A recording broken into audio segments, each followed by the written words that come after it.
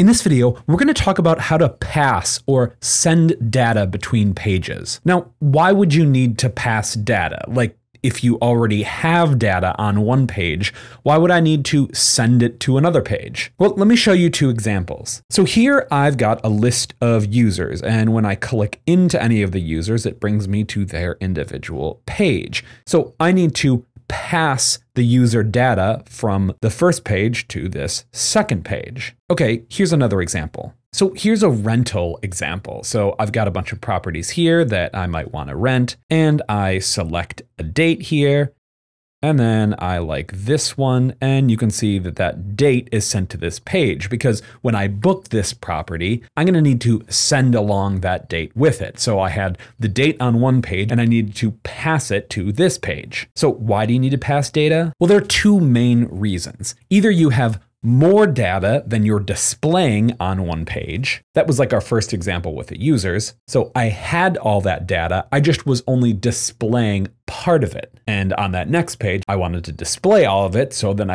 I passed it and then showed it. The second reason to pass data is when you're going to use that data to do something else. So maybe you need to send it off to get more information from an API or a database. Or maybe I want to make some mutation to that data. Maybe I'm making some sort of calculation. So let me show you how to set this up in FlutterFlow. Here's the overview. I've got two pages, and to pass data, there needs to be two steps. I need to set up the sending or passing data on the first page, and then I need to set up the receiving data on the second page. So how do you do that? Well, the first step is to set up the receiving, and we call that a parameter. And you can have multiple parameters, as many as you want. And the next step is to set up that sending, and you do that through a navigation action. So that's it, just two steps. So let's do it. Okay, so I've got two pages here, page 1 and page 2. So let's just send some data. So the first step is to set up the receiving, these parameters. And you get there by either clicking out here on the canvas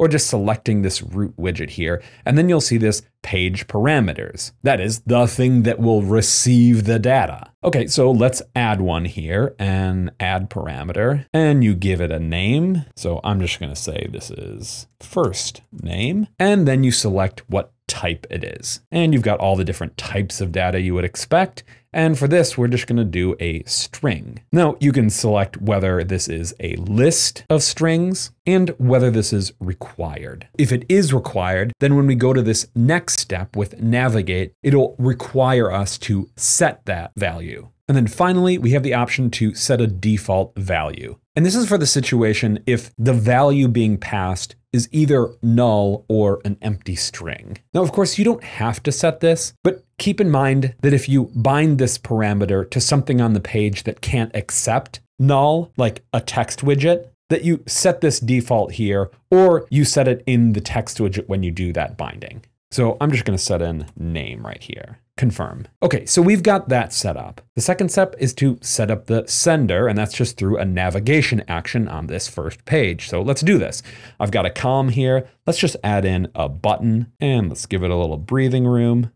And this is going to be a navigate action. So we'll come over to our action flow editor, add an action, add this navigate to, and we're going to the second page. And down here, we have parameters. Now, if we didn't do that first step, we can define a parameter here. That'll just bring us over to this second page into our parameters where we can add a parameter or add additional one if you've already had it set up. But we already have the one we've set, and so we can just come back to this page and we see this pass option. And we only see this here because we've already defined a parameter on that next page. If we didn't, we wouldn't see this because we don't have anything to pass yet. But we do now, so let's just click this and it adds in the parameter that we have, that first name. So we want to twirl this open, and if we had multiple parameters, we could see them here and we could select a different one. And then we add the value in here. That is what is being sent, what is being passed from this page to the next. Now, if you put something in here, this would just be a hard-coded value that we're sending over here. But most of the time, it's going to be a dynamic value. Okay, well, we don't really have any dynamic values here, so let's add one. So let's just put in a text field right here.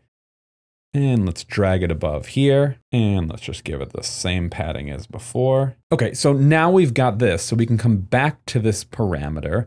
And instead of hard coding that, we're going to set this by binding it. And we want it from here, which means it's from a widget state. Now, one of the cool features of FlutterFlow is that you can actually just click on this and it'll bind it. That would be the same as going in here, opening this widget state dropdown, and then just selecting that. Beautiful, and confirm. Okay, beautiful, that's all set up. So we've received it on our second page by setting up our parameter on the second page. We've sent it through a navigation action, but we're missing one thing. And that is, while we sent it over to this page, we won't be able to see anything because we're not doing anything with our value that we're being passed. So let's just add some text in here. So let's add in text here. And let's just come over to our column and stretch it out and come over to this text here and just give it a center so it's in the middle and make it a little bigger. Beautiful. Okay, so now we want to bind this value here to a page parameter. That is, that's the bucket that's gonna catch the value that we send, that first name. Beautiful. That is, we just bound, and I'm clicking out here on the canvas, and if we just cancel out of here, we just bound to this page parameter right here. This value is bound to this. Okay, beautiful. Let's test this out. All right, I'm on page 1, and I'm gonna pass my name right here. And beautiful, there we go. And that's the basics of how to pass data between pages. But let's look at the two examples we started out with to see some other common use cases. So if you remember in the first example, I had a list of users, and when you clicked on these users, you went into their particular user page. And these users are coming from a Firestore collection of users that I have, with just the standard data you would expect out of a user.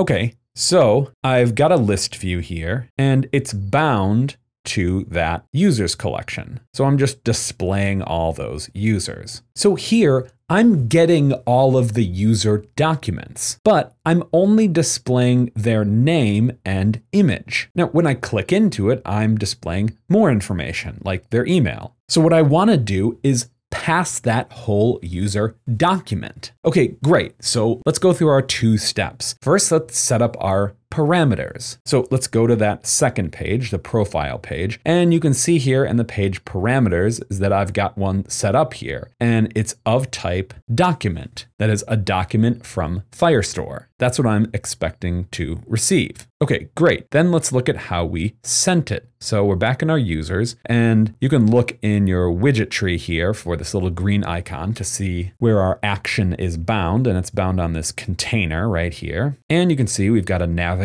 action and our parameter right here. So if we twirl that open, you can see where this is bound. So let me come in here again and close this up. So you can see that we've got this users document. And when I twirl it open, I get the option to send that whole document. So the whole record of the user, that's what I want to send. And it knows that because I've already set up that parameter on the next page. Okay, confirm, beautiful. So that's all set up. And of course, I have to display that data. So in my profile here, I have that bound to the image right here. So if I come in and you can see this path down here, and let's just come in and look at it again. I want to bind it to the page parameter. So I've only got one. It's this user record here. And when I click that, I'm getting the document property, and it shows me all of the properties available. That is, these are all the fields that we looked at when we looked in the Firestore in the collection. Great, and it's the photo URL. Beautiful. And it works the same with all the other fields we have bound. So I've got a display name here, and when I scroll up, same thing, get document property, and here it's not the photo URL, it's the display name. Beautiful. And that's passing a document. Let's look at our last example. So our same 2 steps. We've got this page here, which is our first page, and our second page is this property page. But what are we sending on this one? Well, we were just sending that date. Okay, so on this second page, I should be receiving a date through my parameters.